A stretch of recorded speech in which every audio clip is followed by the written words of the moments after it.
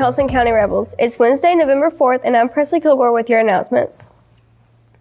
The boys cross-country team and Chesney Johnson of the girls team will be competing at the state championship in Carrollton on Friday. The runners have been working hard since last June to get to this point, and not everyone in the state gets to run this race to have a shot at state title. The runners will compete against the top runners in the state of Georgia, and Helson County has been represented at this prestigious event 7 out of the last 8 years. We are very proud of the hard work and effort put into this season to reach this point. Good luck at the state championship. Go Rebels! There will be a short meeting for all football players who are planning on wrestling this year this Friday at 8:30 in room 115. Friday night, Helson County will be hosting Bremen here at Taylor Memorial Stadium. It's going to be crowded, so get here in time to get in place to support the team. The school's administrative staff wants everyone to come out and to have a good time at the game, but they have asked that we please remember to behave ourselves. Students are still subject to school's behavioral policies, even at extracurricular activities. Failure to follow these rules may result in you being asked to leave the game.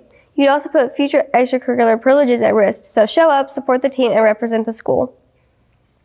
The College and Career Academy, FBLA, will be accepting food donations during November that will go back to our HC community. Preferred items include microwavable and on-the-go snacks, such as granola bars, Pop-Tarts, mac and cheese, and canned soups, and Chef Boyard. Attention! All seniors, please stop by Madam Blackman's room before or after school by Friday, November 5th to confirm your senior portrait for the yearbook. That's tomorrow. Any junior or senior interested in taking dual enrollment for the first time in the spring needs to go to their grade level Google Classroom and fill out the appropriate forms.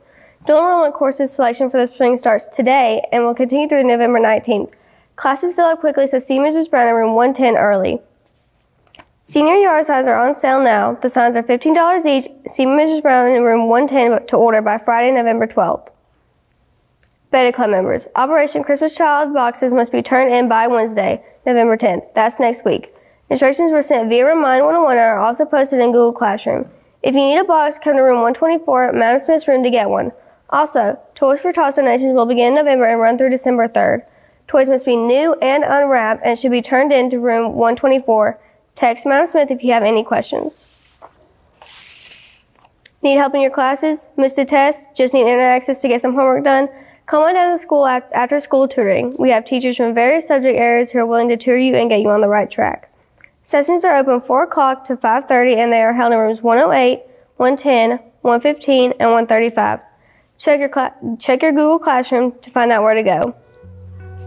That's all for their announcements, and remember, it's a great day to be a Helson County Rebel. Woo!